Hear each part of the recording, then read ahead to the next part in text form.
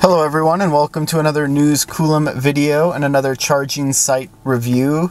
I'm here in Mojave, California, just off of highways 14 and 58, and I'm charging up at a new Electrify America site here at a Comfort Inn. It's got 4 ABB chargers, the pretty standard 2 350 kilowatt and then 2 150 kilowatt and then a 50 kilowatt CHAdeMO head. So it's a pretty standard site design. You know, I don't have much time left, so I'm just going to do a quick review of it. It's definitely an important site, but yeah, let's just jump right into the site score. For access, I'm going to give this site an 8 out of 10. And the reason I'm going to give it an 8 out of 10 is it is kind of out of the way. You know, you have to go off the beaten path to get here. It's not really easy to access, and then it's at the back of the Comfort Inn, and it doesn't have any full pull-through parking. So if you're pulling a trailer or whatever, you're gonna have to unhitch, put it somewhere else, and then go charge. But those are the two knocks against it. But I mean, it isn't like horribly far off the different highways, and you're already sort of, I don't want to say in the middle of nowhere, but kind of in a desert, right? And because of that, you know, you can't really expect it to just be like a freeway corridor off-ramp and get to it. But for what it is, you know, it's going to be easy to access. I don't think it's going to be blocked because, you know, the Comfort Inn is pretty much the only business here. So yeah, it's getting an 8 out of 10 for access. In terms of amenities, though, I'm only giving it a 7 out of 10. I'm not really a huge fan of DC fast chargers at hotels or motels. I think the much better, much more convenient model for a hotel or motel is level 2 charging, because frankly, there's just not a lot to do here, and especially at a Comfort Inn. If it were a different type of hotel that also had like a regular bar and lounge and restaurant that were open for different meal times and things like that, if it had that, then that would be one thing. But as just a basic sort of hotel motel, you're just really lacking in the sort of amenities that someone would expect on a travel stop.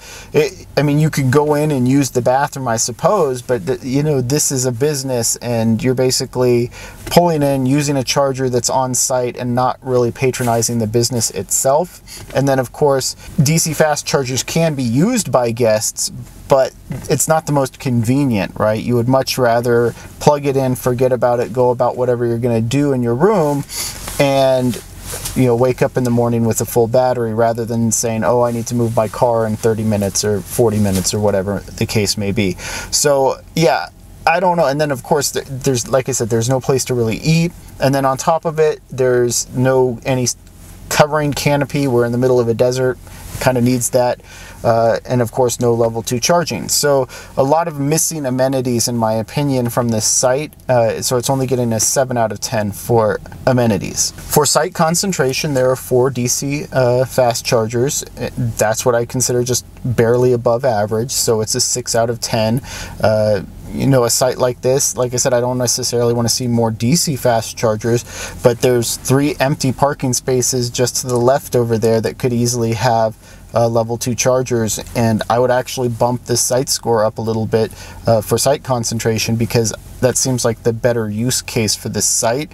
But otherwise, like I said, it's in the middle of the desert. It's going to help, but people are going to rely on this for travel, so you know, you really need to have more than just 4 chargers per site. So it's only getting a 6 out of 10 for concentration. But in terms of location, I am going to give this a 10 out of 10.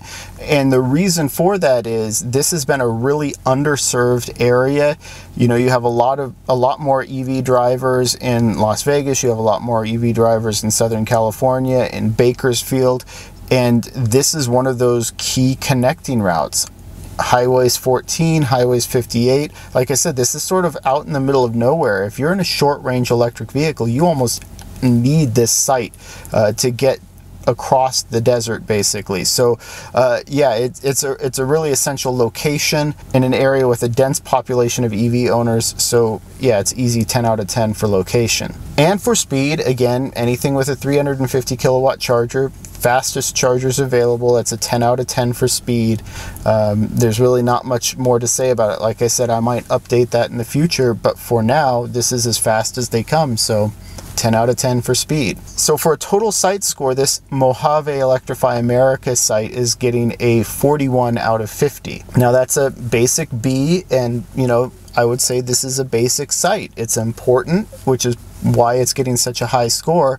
But yeah, you kind of do want to see more out of these charging sites, like I said, and maybe making sure that they're tailored a little bit better for the needs of the business that's hosting them, because that creates a win-win, and you don't want to have, you know, build up animosity with like the host businesses or whatever. So I'd love to hear what you think. Have you used this charger before? Do you need this charger to get, like, say from Bakersfield into Las Vegas or other places like that? If you enjoyed this video, please like and subscribe. It really helps out the channel, and thank you for watching.